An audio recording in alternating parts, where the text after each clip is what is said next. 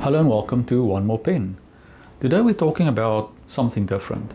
The brand, I'm sure, is something that you are very familiar with, but the pen, I don't know how many people actually have seen these pens. Now, this one you probably know. This is the BIC Crystal ballpoint pen. They're cheap, they are everywhere, they last forever. I don't think I've ever finished a refill on one of these, and if you have finished a refill on one of these pens, let me know, because I think that's pretty rare. These pens last absolutely forever, and I think they are very popular, and my experience has just been that if you leave them on your desk for too long and you turn away, when you turn back, they tend to be gone. So they tend to disappear. They are just that popular. Really great pens. Now, BIC also makes fountain pens, and a friend of mine actually travels quite a bit for work, and he spends a lot of time in Kenya actually, and he picked up one of these pens for me. This is a BIC Easy Click fountain pen. Now, I don't know about the Easy Click. I don't know what part of it is clicking, but in any case, it's a fountain pen. We are going to have a closer look at this. I'm not going to unbox this one because I actually have one, this lovely green one that's already open. But we're going to ink it up, and we'll do a writing sample. We'll talk about the pros and the cons, and I'll show you the sort of the filling mechanism, or the way it uses cartridges, but it's got a very interesting mechanism and very unique, I think. So we'll talk about what's different about this pen and whether it's worth getting one. They are quite cheap. I think they went for around $1.50 US, maybe. Around there, definitely not $2 even. So really cheap, but really unique, and I kind of like it. So let's head over to the paper. Let's have a closer look. And today I'm sharing my workspace with my cat Cosmo, and we just hope that Cosmo's tail is going to stay out of the way, but I can't move him from the desk. It's one of those things, when you have a cat, you just have to get used to sharing the space, and we'll just do that today. Okay, let's start by having a closer look at the packaging on this one. So it says BIC Easy Click fountain pen, and it says over there easy, fast and cleaner refill system. Well, I'm not so sure about that, but we'll have a look. And it also indicates that it's for right or left-handed people, so that's nice to know. And medium point. So very interesting packaging here, and just the normal standard stuff at the back, I guess. So let's have a closer look at it. So I've got this green one here. Cosmo, your tail is in the way. Okay. First look, it's a nice looking pen. The thing that's probably the most recognizable would be the clip, right? We compare it with the clip on the ballpoint pen. That's probably the most recognizable part of the BIC, and there we go. So we uncap this pen. It is a snap cap. It doesn't sound like, it doesn't have a very loud clicking sound when we close the cap, but it does close properly, and it is very secure. No problem there. So the cap itself, like I said, very familiar actually, but what's interesting is we have this this opening in the clip, and my guess would be that would allow for a lanyard or something, and so you would theoretically be able to put a string or a lanyard through there and hang this around your neck if you're working, in the office and you don't want to leave your pen behind. And maybe with these kind of pens, maybe you don't want to leave them lying around. I don't know. But other than that, well, different colors, I suppose, that these come in. If we can talk about the color for a second, I really like this green, but as you can see, this is more of a pink. This would be pink on the section, and the cap would be like a transparent pink, and it's the same with the green one. green, like a two-tone green barrel there, body, and the cap translucent. And also what's interesting, the cap doesn't, I mean, normally we would say that well, this is the section, right?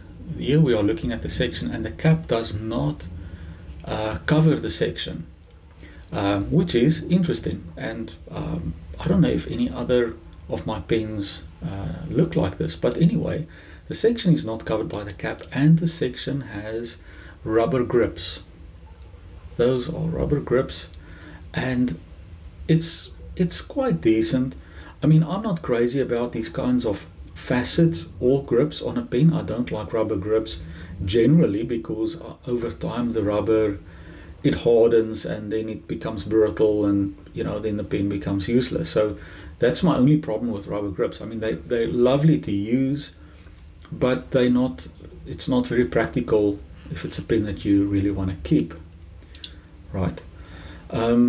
But it's okay. And the facet, I mean, it reminds me a lot of the Lamy Safari, right, with the facets. But these are very soft facets, very subtle. You know, if you're not going to grip the pen exactly like that, it's not going to be an issue at all. So no problem there. So it's the first very interesting thing, the section not being covered by the cap. And if we uncap the pen, we have the nib there. This is a medium nib, and we have that's quite nice, and we have the big emblem or logo on the nib, and it's a very standard looking nib, but also pretty unique and quite lovely. These, by the way, are rubber. That's rubber, that's rubber, that's rubber. So it helps the pen to close very securely, and I think probably airtight as well, so that it won't dry out so easily. And I can say that I've used this pen before, and even if you don't use it for an extensive period of time, I think even for a month or two, it didn't dry out. So it definitely works. Now, what's very interesting and I think very unique about this pen is the cartridge and the mechanism. Now, we do see that some of the the plastic there doesn't line up perfectly.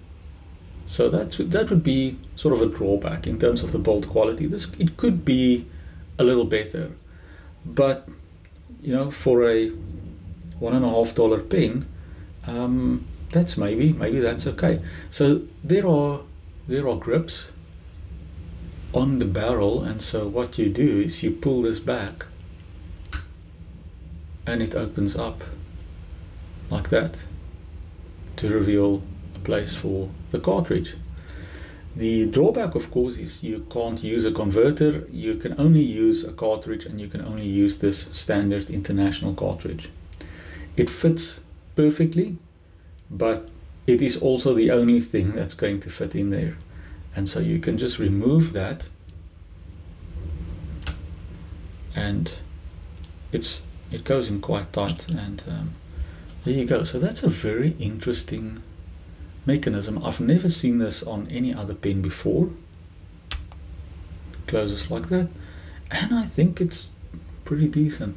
Now, I do think it's the cartridge that pushes this mechanism back somewhat so that it doesn't align properly, but now that the cartridge is out, it actually looks pretty decent. I think it lines up pretty well. So we'll just see when we fill this up what it looks like.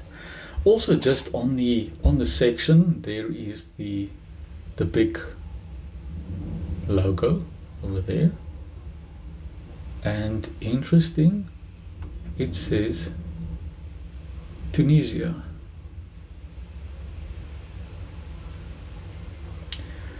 Nothing at the bottom, no finial there, and like I said, the cap, it's very familiar, and you do have BIC on the cap.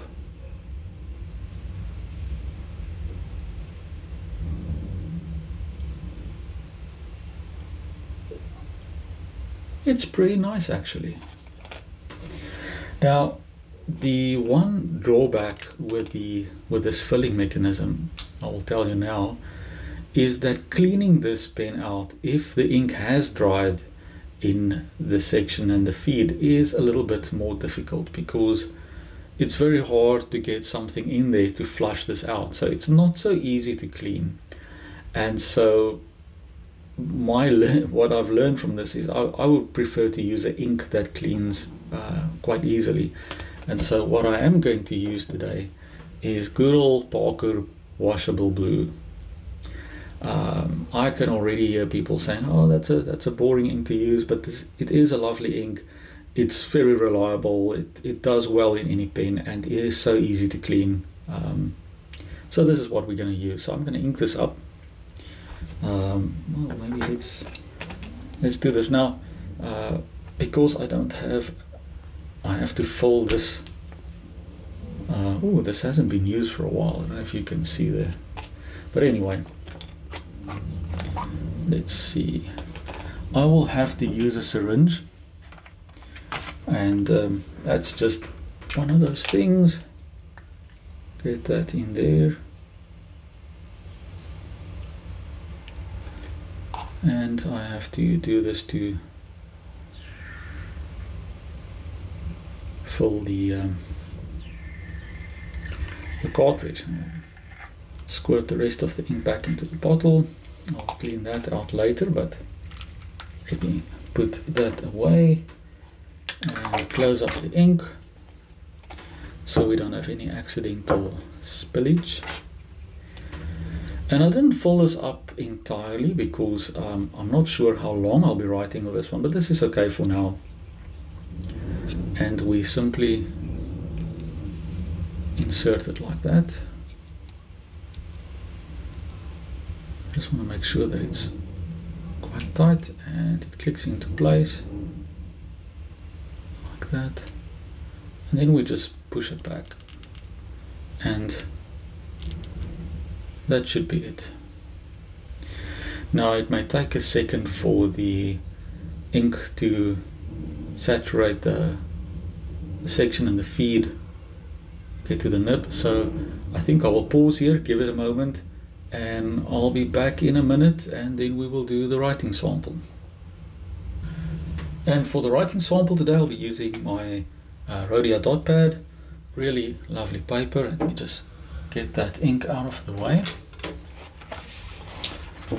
And just very nice paper, very reliable and nice to use. And Cosmo is going to just help us grip the pad there. Alright, so we're ready for a writing sample with this BIC fountain pen, and we'll uncap it. Alright, let's have a look. So there's no model number or name, that I know about, so it will just be BIC. For the writing sample, we'll just call it BIC fountain pen. And this is a medium nib. Ink that I'm using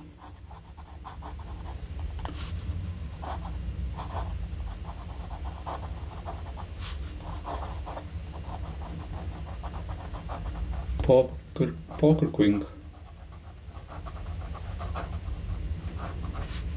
washable blue.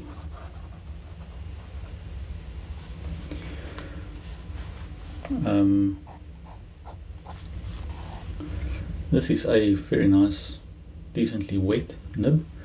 What I immediately observe about this nib is it has a decent amount of spring to it. I don't know if you'll be able to see this when I write with it, but now I don't know if I will get line variation out of it, but let's just see. I'm putting a decent amount of pressure on the nib, so there doesn't appear to be line variation, but in terms of the nib, it definitely has a a springy feel to it, a certain amount of bounce.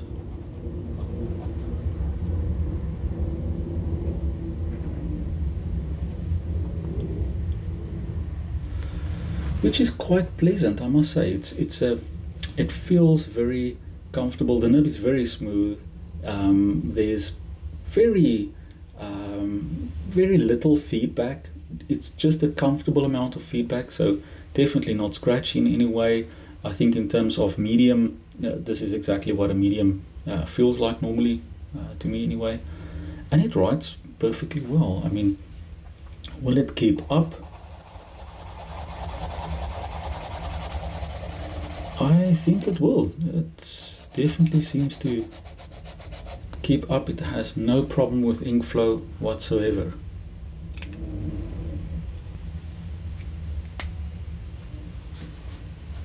Let's do a little more writing with it.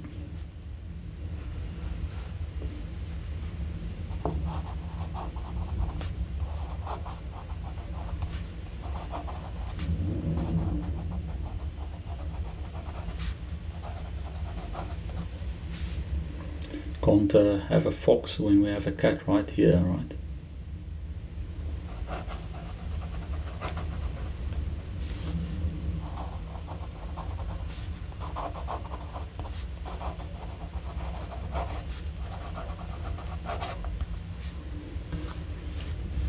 Yes, well, there we have it. I think this is a lovely pen for as cheap as it is. It's certainly quite unique. It's lovely to see a brand like BIC that I'm so familiar with, that I've grown up with. It's really nice to see them doing something different besides the ballpoint pens. So Cosmo's complaining. So this is really lovely. I love it. It's definitely unique. I can see that BIC put some thought into the design of this, and it's available in different colors. I don't know the whole range, but the two that I've seen are quite nice. I think it's definitely, at the price point, it's definitely worth having. The build quality, it's okay. It's not bad. The only thing I'm not crazy about is that now that I have the cartridge in, I don't have perfect alignment of this part of the barrel right there, but that's not the end of the world. The cap is okay. I mean, it has a clip. Now this clip is not, it's not a metal clip, it's a plastic clip, and it's the same as all the other BIC pens. It's not brilliant. It's probably not going to be all that effective, but at least it's a roll stop. It's going to prevent your pen from rolling off the desk. At the least it will do that. And for what it is, I think it's pretty good. So I would be very interested to hear what you think about this pen. Is this something that, do you like it, do you not like it? Let me know in the comments your thoughts about this. If you enjoy the video, like and subscribe, and I look forward to seeing you soon for my next video.